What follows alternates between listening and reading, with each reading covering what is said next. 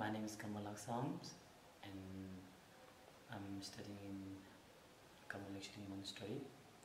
In this video, I would like to share teacher and student relationship between me and His Holiness Karmapa. As a short story, when I first come to Lakshmi Monastery at the age of 10, I knew very little about Dharma, and I also didn't speak Tibetan and Nepali.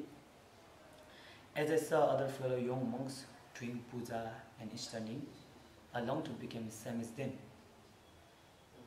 And when I first heard the song praised to Karmapa during morning assembly at our Lakshmi school, I thought it was just divided song, and I could not help but wanted to sing it again and again, because there was tremendous joy arising from bottom of my heart.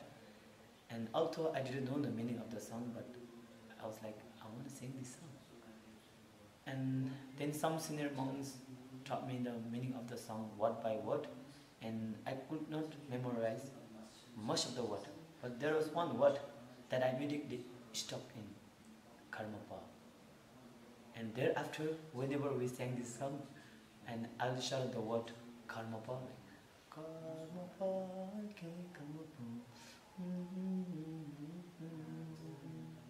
And noticing this, some friend told me about Karmapa, that he's an enlightened being. Karmapa is a Buddha, and according to some young friends, he can even fly, and he can possess some miraculous supernatural powers, fireballs.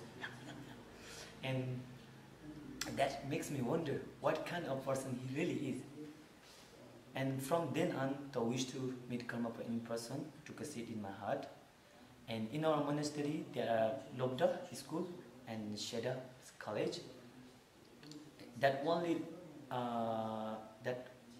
reaching grade 6 will start learning debate and have the opportunity to join Kuncho in Bodhgaya and sing Karmapa in person. And during my study in school before grade 6, and I was encountering many difficulties living among life, sometimes even thinking quitting, but strong willing to visit Bodhgaya and sing Karmapa in person kept me carry on my monk's life. And that strong intention also helped me in improving my Tibetan language, and not after long I was able to read Tibetan books.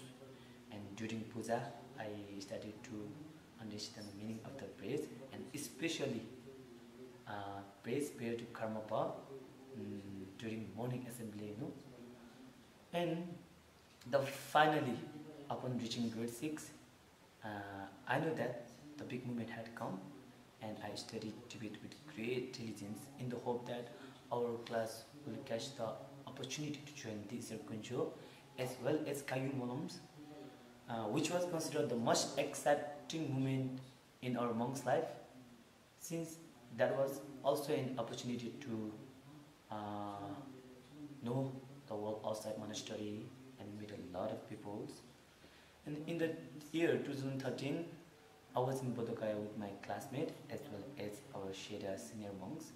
In the first few days of Kuncho, the news came around that my hero, His Holiness Karmapa, will be arriving in Daga Monastery, that will make a line and hold kadas to welcome.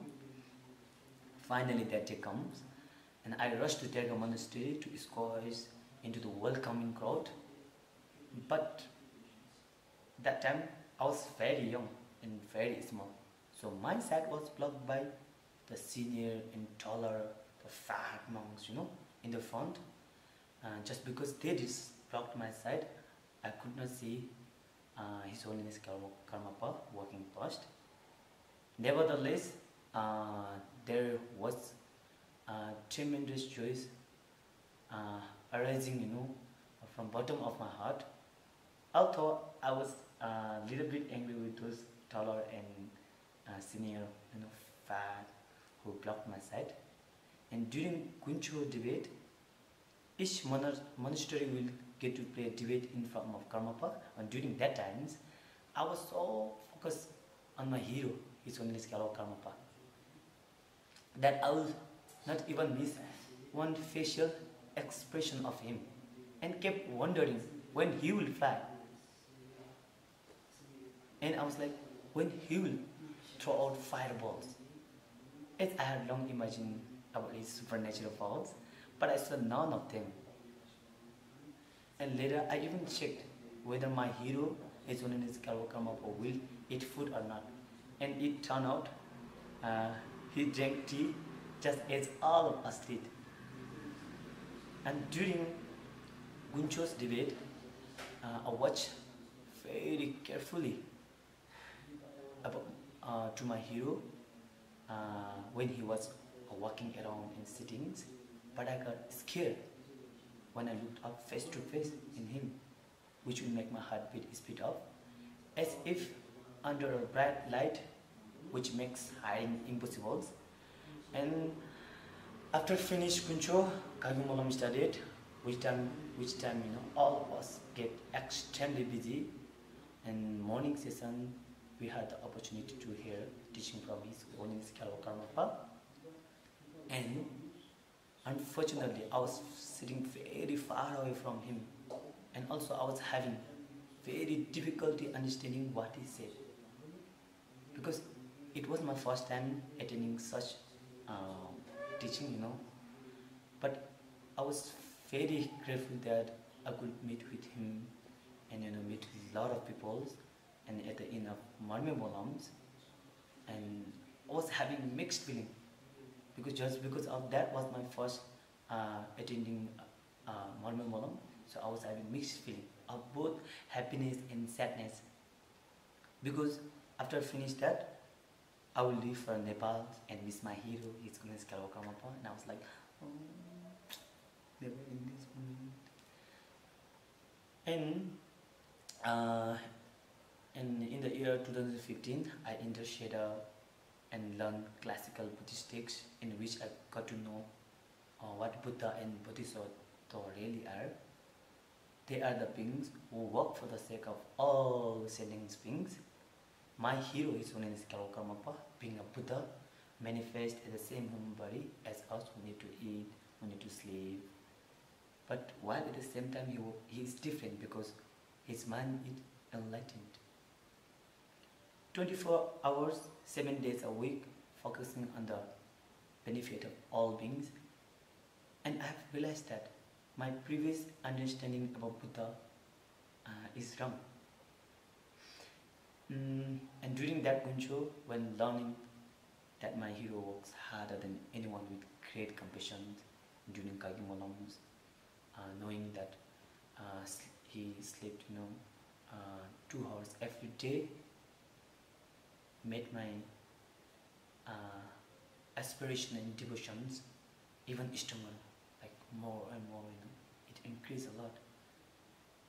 And these past 2 years, Kagi Molam and Guncho were held without my hero presence in person, but I never felt any separation from him, as if he is always present, like he was always with me. And this year, 2019, I was feeling very upset that I was not really able to practice the Buddhist, practice Buddhist texts, which I learned. But later I found that the book called Our Heart is Noble, written by my hero, His Holiness Kalwa Karmapa, about how to apply Buddhism in our daily life, both monastic and lay practitioners. So reading these books, it greatly relieves my worries, and I was gradually able to make Buddhist teaching into part of my own living experience, and that's why I'm still carrying on my monk life until now, and it's all due to my hero, His Holiness Kalwa Karmapa. And now looking back, all of the little pieces of memory in which I gradually got to know more and learn each life lesson from my hero, were the happiest moment of my life. And for I think